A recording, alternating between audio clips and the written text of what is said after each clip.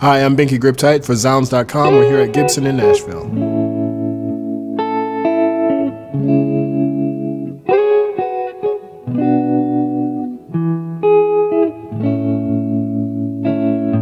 I'm originally from Milwaukee, Wisconsin, but I've been in Brooklyn for a while, over a decade now. Started off playing blues and blues rock in various bands, but I've been playing soul pretty steadily for the last 12, 15 years or so with Sharon Jones and the Dap-Kings, and a few others. Done a lot of sessions with the Dap-Kings for producers like Mark Ronson, Bob Rock, played for artists like Amy Winehouse, done some stuff with Michael Bublé recently. All sorts of people that you've heard of and maybe not heard of. I've always had a thing for Gibson guitars, actually. I remember some of my earliest memories were just like looking at album covers, you know, like Frampton Comes Alive, where he's got that Les Paul custom, the 3-pickup custom, and Chuck Berry. I always loved Chuck Berry's guitar. I always wanted one of those. It's still on my list, one of those things to get. We're actually heading over to the rough mill room area where we're going to process a lot of the raw material. Oh, okay. So this is like where you first receive the exactly logs. Yep. And turn them into guitars, man. Strings. Exactly, logs with strings. Cool. The nice thing about going to the factories, because I mean, of course, you know that they're all made of wood, but you know it's hard to feel connected to the wood sometimes because they're finished, and so it was really nice to be able to see all the wood blanks and see the chunks of wood that are going to be guitars, and see them in various forms of production, and especially to meet the people that make them. With some of the Les Pauls, you know, that we got to see the way they're chambered and weight relieved, because that's always been a big mystery. It's nice to know that you know that it's done with a lot of forethought, and they're not just like taking random chunks out of the guitars. Like they've done testing to make sure that if they take out wood in a certain way, if they do the weight relief in a certain way or the chambering in a certain way, that it makes the guitar sound better. Yeah, it was great to see all the stacks and stacks of mahogany that's gonna turn into the bodies of the guitars. Mahogany is one of the most important woods to Gibson as far as their solid body electrics go. That is probably the most often used wood for bodies, which they also use for necks in many of the models.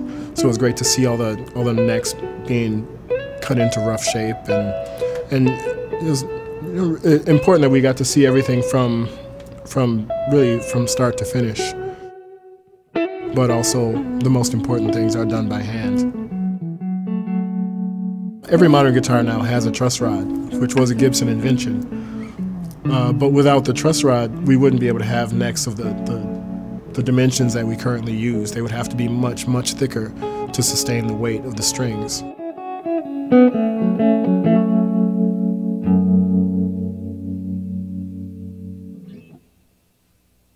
It was fascinating to watch the guy put the frets on the fingerboard, because it was such a quick and efficient operation, and you know, obviously he's a pro at it, but he's just laid them in very quickly and inserted them into the machine, which then pressed them, seated them in the fingerboard very firmly and securely, which is done much faster and much better than a person could do by hand. And that's like a classic example of one of the things where they use machines to do a better job than what actual people could do, but then they use people to do the finishing, to do the finish work, do the important things. Really fascinated by watching the binding being done. They take the body blanks and put them on a mill, which cuts a space between the top and the body, big enough to accommodate the binding, whether it's a single ply binding or triple ply binding on some of the guitars. But then after that, it's all done by hand. A trained craftsman has to apply the glue and put the binding in place and then strap it down using this long rope, which is, and I imagine that's just the way this has been done since the beginning of when guitars were made. It was great watching the craftsman fit the neck by hand, actually chiseling out the neck so that it fits in the body just perfectly, so that it lines up straight. Because, you know, if the neck isn't straight, then it's not a guitar. It's just a useless chunk of wood. Yeah, the room is just filled with guitars. I've never seen so many guitars in one place, in various states of construction. But there's body blanks in one corner that are going to be guitars in the future. There's guitars hanging from the rafters that are in various stages of being painted. It's amazing. The painters that make these guitars, it's another very important step. It can only be done by hand, can only be properly done by hand. And it's an art. It's not just, they don't just hand a paint gun to anybody. You have to really know what you're doing and have a passion for what you're doing in order to make it look like an instrument that someone's going to want to play and want to create with.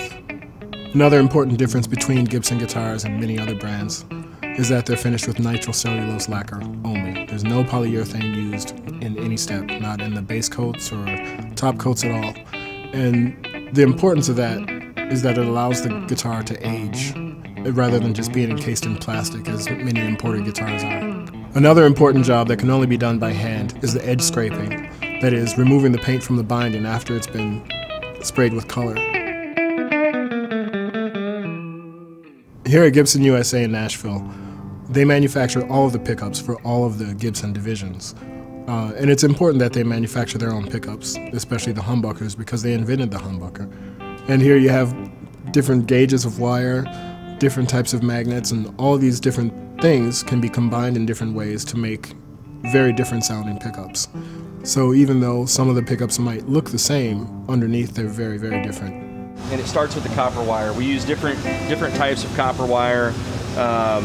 This is a 42 gauge, and it's got a kind of an anodized coating over it. Yeah.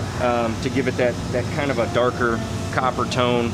Okay. This would be like your standard copper wire. You're going to see that in a lot of 57 classics. But it has to do with the number of wraps that are on each one of the bobbins. Yeah.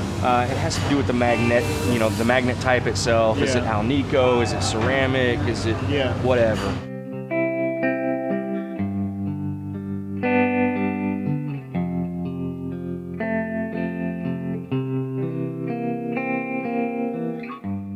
Here's where all of the guitars are finished and made ready to be shipped out. And everything is gone over, the final pieces are assembled and tweaked, and all the guitars are set up, and they check them for blemishes, and there are no seconds.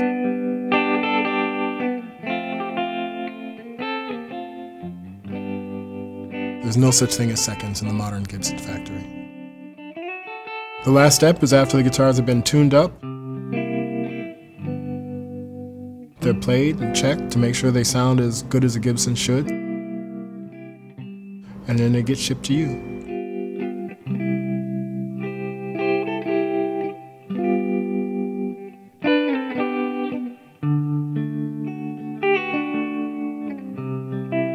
To go there and see all the guitars in the various states, and you just grab these body blanks and these things that are just covered with dust, but then once you uncover it, you can see there's this beauty that lies underneath.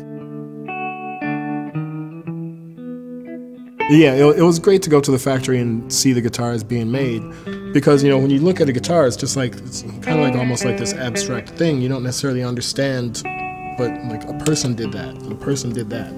All of this was done by people that they took this tree and turned it into a guitar. And there's a lot of people that are involved in the process, and a lot of different steps that are involved in the process. After seeing how they're built, I have a deeper respect for what they do, and now I understand why Gibsons sound the way they sound. There's nothing like